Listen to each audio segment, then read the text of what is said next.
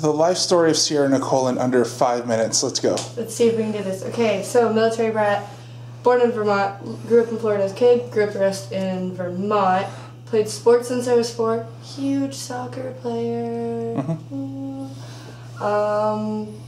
See, I have 2 siblings. My parents are still together. They're just retired, so like it's awesome because then I can go like to their retirement home and they live on the beach.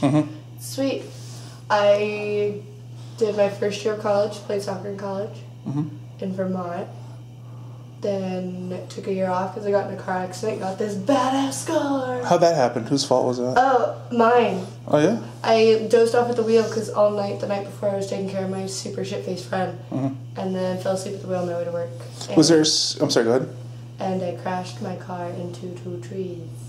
Was there some resentment towards your friend saying, hey, if I didn't have to take care of you? No. Fuck no. She's cool. Yeah. Like, I chose to take care of her. It was my decision. I should have tried to sleep more instead of trying to, like, entertain everybody and keep everybody happy, too.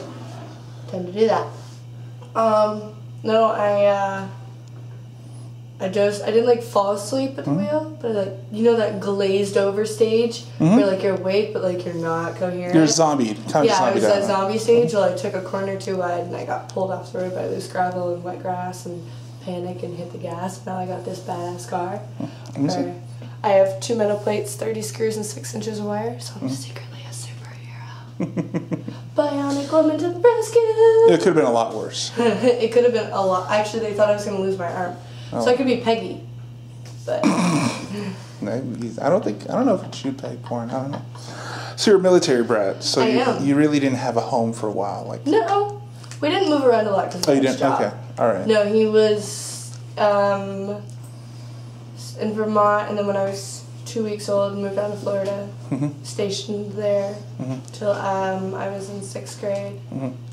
After his last tour to Afghanistan, and then we moved up north, and he finished his career in Vermont. So your dad's a veteran. Oh yeah, 28 years, Marines and Army, multiple tours. I'll thank him for us for that. Yeah, he's a great guy for that. No, and then my brother actually, I just got home from Vermont, or just got back from Vermont, and he's shipping off to be a Marine. Oh wow, so it kind of runs in the family. It does. Yeah, it does. Ready to do this for Dogfart? Yeah. Let's do this. Of course I am.